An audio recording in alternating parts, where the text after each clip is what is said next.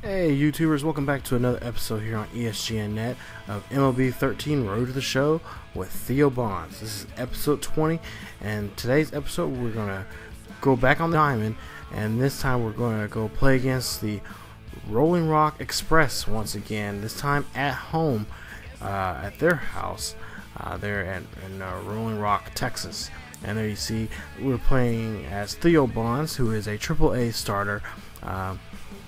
And his next training days in the next 5 days, he's already completed 2 of 4 goals achieved, and he has one more day until his goal time is left for this game. So, also in this episode, we have a quick spotlight video of Theo from the guys here at MLB 13, talking about his accomplishments on the diamond and a possible maybe getting called up. Well, we'll see. But right there you see his goals and the results of the goals that he just achieved. So he had completed all 4 goals. Now he has another set of goals now there. He has to get 3 or more home runs, work on his reaction time and fielding ability before he can get cleared for these goals. So he has 2 weeks to complete these goals, and I will definitely say that he can get those done, especially with the home runs, with the way he's been hitting the ball. So right now we're going to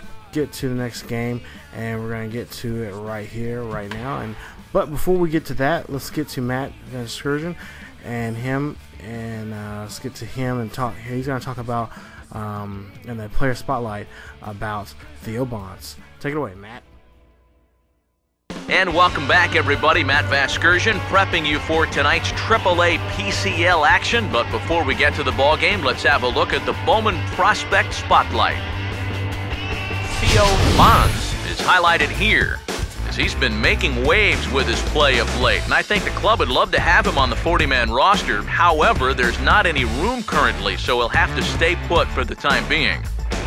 Yeah, it's got to be frustrating for him, but he's also got to be encouraged by how well he's played. Getting a promotion is really out of his control, so he'd be better off not concerning himself with that. He can control his own performance, and I think as long as he keeps doing his thing, he won't have to wait too long to get to where he wants. Eventually they'll want to see what he can do at the next level. Okay. Eric, Steve, and I are ready for baseball, and we'll have it for you next on the show. Alright, so there you guys go. We got a little information about the player spotlight from the guys of MLB 13 to show. And now we're going to go ahead and get to the first game of a 4-game series against the Round Rock Express here. It's the Redbirds. We're in Round Rock, and have to play against these guys once again. So, top of the first. 1 out, runner on first, and this ball is deep. It is gone. Home run. Theo Bonds here today. And again, the Round Rock Express having trouble with Bonds there at his at-bats. I mean, if it's not a pop-up, it's usually a home run. And again, Theo Bonds giving them a lot of trouble in this game. Let's see the replay. There you see. Right there, he hung that pitch up there, and that ball is long gone there, right center. I almost thought that ball was going to be short as the way it's going so far up. I thought it was going to come back short there, and the right fielder's going to catch it. So, top of the third, 1 out, 3-3 tie, and then you see a nice ground ball right there past the first baseman for a nice single there. Bonds again still got to work on his batting, or his base running. Got to get his speed up. I'm sure that they would love to have him be somewhat of a speedster to be on the bases, so he, one of those times where he can get doubles and stuff like that, he can be in a scoring position for the next batter behind him. So let's go ahead and top of the 5th. 1 out, or no, excuse me, there's no outs, but runner on first, down by 2, and there you see a nice hit. It's deep. It is gone. It is it. Yes, it's a home run. A 2-run shot right there. Now makes 4 RBIs in this game. And 2 home runs for Bonds in this game 1 against the Round Rock Express. I'm pretty sure they are going to make sure they do be very, very careful with him at his next at bat. There you see touching the plate and getting that home run scored on the score sheet there. So Bonds once again goes around and brings someone home with him with a runner on the base there at that at bat. What a home run right there. Talk about the fans getting some souvenirs in that game. So top of the 7th, 1 out, down by 2 still, 7-5. There you see a pop-up. Is this going to be his 3rd one? Last 2 been the same way, and no, that one is out. A high pop-up there to the right fielder for a easy routine pop-out fly. So there you see Bonds definitely putting a good charge on the ball, and I know the Express are probably thinking we should have walked him that time. So top of the 9th, score still 7-5, down by 2. Runners on first, and then you see Bonds hits it deep in left center there, and then you see the runner at second takes off and decides to says, you know what, I'm going to make it home. So there you see he gets home, he is safe. Now the score being 7-6, we end the game with a score of 7-6. There you see Bonds 4 for 5, 2 home runs and 5 RBIs and 2 runs in the ball game. There you see the stat line for him. And oh man, talk about a lot of hits. Normally you get a lot of hits, that means you guys got an excellent chance of winning the ball game, but not in this case.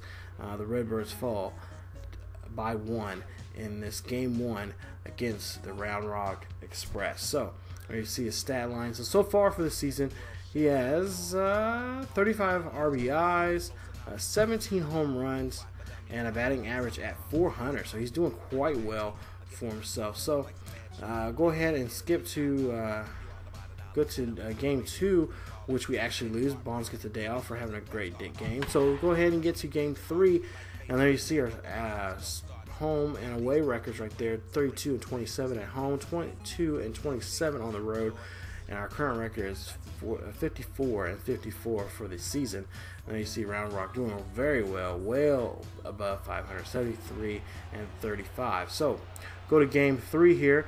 Top of the first, runner on first. So you see a chopper there to the second baseman. And the second baseman overthrows it, and that should have been a routine double play, but instead that's an error on the second baseman, and E4 on him that time, and the runner does score on that at that at bat. So RBI for Bonds, and oh, a nice catch! Talk about a web gem there, right there at Bonds' second at bat, right there. Murray, actually second baseman, same guy that overthrew, makes it up at the next at bat at Bonds' and gets that web gem right there, ladies and gentlemen. That's going to definitely be on ESPN Baseball Tonight, minor league edition there. With that catch. Whoa, man, talk about a catch. So let's go ahead and get to the top of the 6th, 1 out, score 4-1, and a pop-up by Bonds, and that one is going to be an easy out for the shortstop to catch that ball and get the out. So Bonds here at top of the 8th, bases are loaded, 6-1. Bonds hits it, and that one is gone. Grand slam. That is Bonds' second grand slam as a AAA player, ladies and gentlemen. His second one this season. The first one you guys didn't get to see because I didn't capture it, but this one, wow. Talk about he just puts a charge on this ball, and there you see his teammates congratulating him for that home run right there. So Bonds now his 18th home run of the season, his second grand slam in his AAA career. Wow. Talk about a home run right there. Talk about a souvenir for those fans out there, the Express. So we got a final score of 6-5. There you see Bonds 1 for 4, 1 run, 1 home run, and bringing home 4 RBIs with that 1 home run right there. So you see there's the notables of the game right there. Jimmy Gaines gets his 40th save for the Express there. So again, we're losing games, at a close call. So that was game 3 against the Express. There you see the Bonds stat line. If you guys want to see, there you see a E4 and everything else on his stat line for the day, and then you can see some of the points I got for his attributes and stuff in the game. But man, talk about what a game, a grand slam, and then coming up short with a one loss. So we'll go ahead and go to game 4. And there you see this, the standings right here, 74 and 35, 54 and 55. So now we're a game below 500. So top of the first here, runner on first, and you're going to see a line drive right there past the first baseman, unable to get there. And so now Bonds gets a single, but we do have a runner in scoring position. So we'll see what we can do with the next guy coming at bat. But look at this replay here. I mean, seriously, I don't think they've ever. He's always either got contact or he's gotten the ball over the field and scoring. So still 1-1, top of the third, runner at second, no outs, 1-0 pitch right here, and that one is sky high. Is that one deep enough to go yard? And no, it's not. It's an easy out right there for the right fielder, and the runner at second advances to third on that play. So then, his next at bat, I believe it was in the 5th there, he gets hit by a pitch, and trust me, Bonds is probably thinking, you know what, I know I've been doing damage to you guys, but that's not necessary. So I wonder if that was being called by the coach there. Top of the 7th here, Bonds, we're down by 3, 4-1. There you see Bonds gets in, and I believe he scores in, gets 2 runs in that time. So that's 2 RBIs for him. So top of the 9th, we're down by 2. 2-2 pitch, no outs. There you see a ripper. And the third baseman unable to get that ball, to ground that ball, or excuse me, fill that ball that time. And Bonds gets another RBI for the game. So we'll get to the end of the game here. We lose again by 1, 4-3. Bonds 3 for 4, 2 RBIs in the game. You see Stuart St. John 1 for 4, 2 a double, a walk, and 2 runs from him. But there you see Bonds hit by a pitch there in the 5th inning there. It still makes you wonder if they just did that on purpose, so they figured, hey, if we don't actually pitch to him, we just hit him.